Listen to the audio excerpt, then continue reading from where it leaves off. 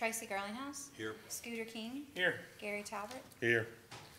We got an item, old business. We don't really have any old business because we're new. It's the first time this committee's met, so we're gonna move on to 4 new business, monthly and year-to-date financials from Ms. Jennifer Myers.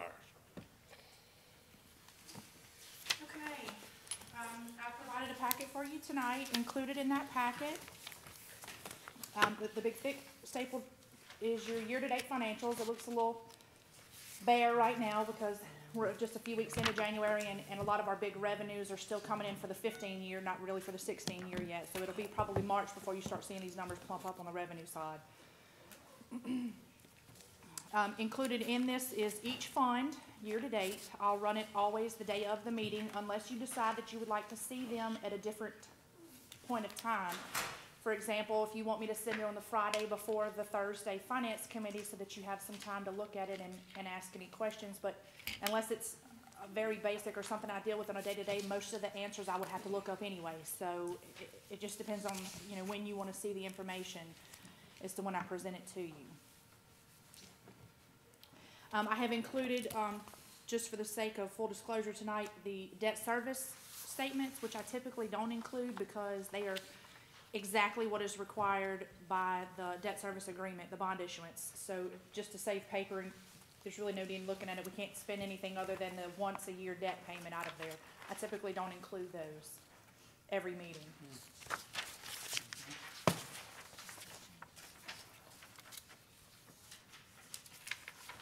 The debt service is the back, it's the back The of. 300 level fund, yes, Okay, sir. I got you.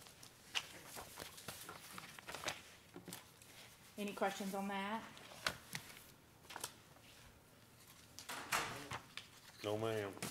And you don't have to let me know tonight. You can look at it and then think about when you know, when you want to see it, because it'll, and I'll always print them from the last Finance Committee meeting until the current Finance Committee meeting. It'll be, you know, 1 month of information updated each time. Okay. The next packet stapled together is the check register from January 1 through today. We issue checks every Thursday, so it'll always include that day's checks when the report's printed. I always detail out what the check was for everything 10,000 and above, just so you have an idea and I can remember. If you ask about any of the bigger checks, what they were for, you'll see it out to the side there. Again, I can present this information. It's real time, and I can present it any way you'd like to see it. You know, if you just check it out, let me know. And then the other thing that I have included is just a historical sales tax register. What we have collected, it shows that we're trending above budget projected, which hopefully we always will, because I don't budget current years. You know, I don't want to jump the gun on revenues. I'd rather be real conservative. And it'll show you what's coming in from the Bass Pro development and the Jubin development. Okay, so these, okay, I'll see what they're identifying.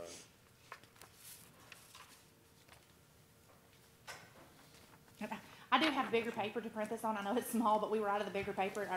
Our Office Depot order hadn't come in yet, so it's kind of teeny little numbers right now. But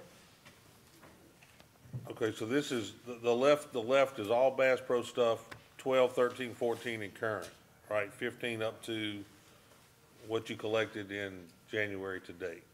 correct. And the right side is? That is budget to actual, what we've budgeted versus what we've collected.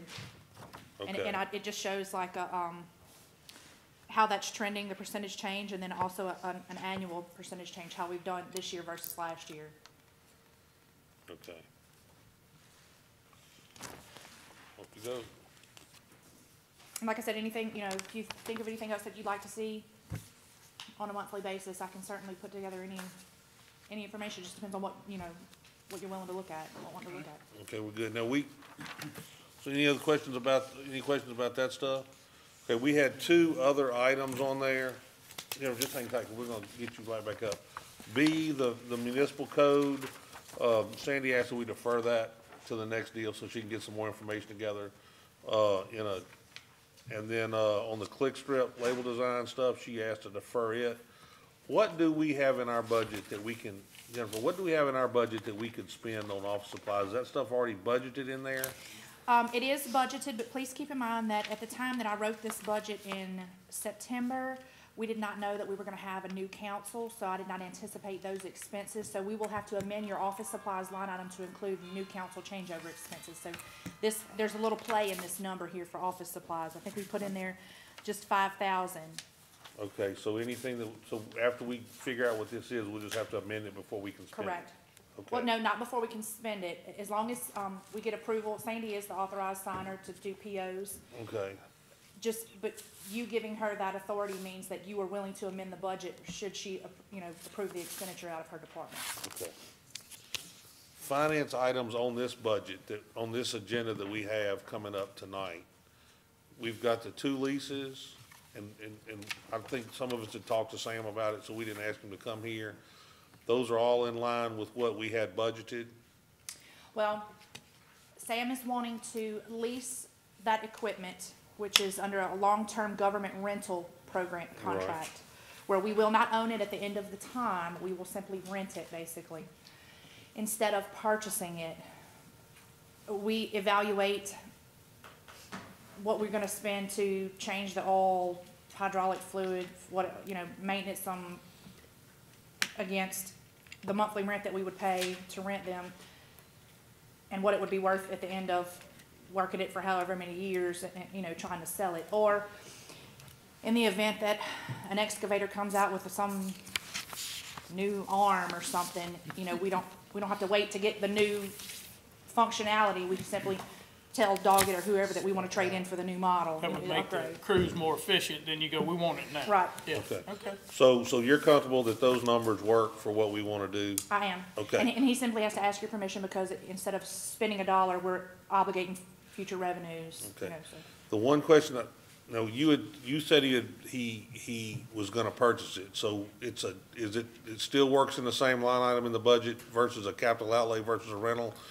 It's all works fine, or is that gonna be something that needs to be amended at a later date? We actually budget our rentals line item and our capital outlay line item separately, so the dollar amount will move up to the rentals line item, but the budget variance works in total. So as long as we're not greater than 5% over our budget in total, we're fine. So it doesn't matter what line item the money's coming out of, as long as. Correct, as long okay. as in total, we're Okay. not over by 5%. And then there's a deal on, I'll just tell y'all, there's an item on there about extending the contract on the road program. And I did some questioning on it. There's, even though the price of oil's dropped, and the price of liquid asphalt's come down, the price of gravel's gone up. So constantly, I think it's a wash on the asphalt price with respect to what it was in 14 and what it is now. Is that what we determined? I haven't ran the numbers, but just talking to the engineer and the contractor, it's probably gonna work out in our favor to just do a change order and add the 3.5 million that's budgeted into the current contract and keep rolling. So I just wanted to bring those, I think what we're gonna try to do in the future is finance items that we've got, instead of having to discuss them in depth at an open at the regular council meeting, is we're gonna try to put them on the agenda beforehand so that we can address them.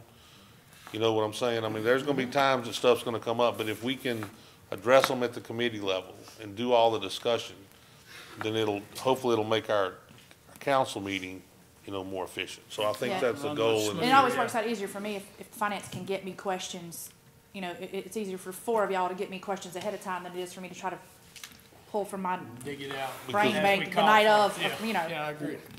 Well, going back, trying to figure, I mean, I got Ms. Teal to pull us some old agendas, and old minutes from previous finance. And if you just ask a question that's not readily, she deals with on a day-to-day basis, she's not gonna be able to answer it anyway. So it's better if we can try to let her know what we're thinking and what items we've got, so she can give us a valid, or an answer at this point in time. If you ask something that she's not prepared for, then you're not gonna get an answer anyway. Yeah. So, I mean, I think that's what we're gonna try to do on this relationship. Whenever we in- can, yeah. in this committee meeting.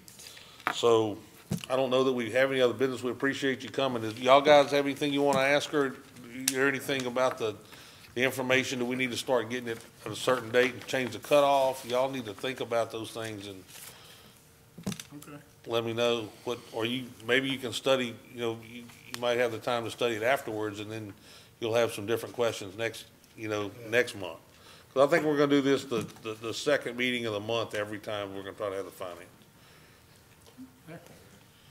But don't wait to ask questions. Oh, I No, I that's- understand, we're no, gonna we try and get understand, those- we're gonna, I would soon rather as you come we to me ask. with your questions daily, and then if we have anything we need finance to approve, we bring it to you Right. at finance, but, No problem. okay. Any other business? Thank you, ma'am. I got a motion to adjourn. I'll make that motion. Got a second? Second. Me? Jeff made the motion, Tracy seconded. Do we have to roll call on that? Yes.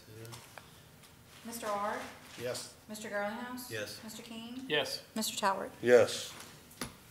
Thank y'all.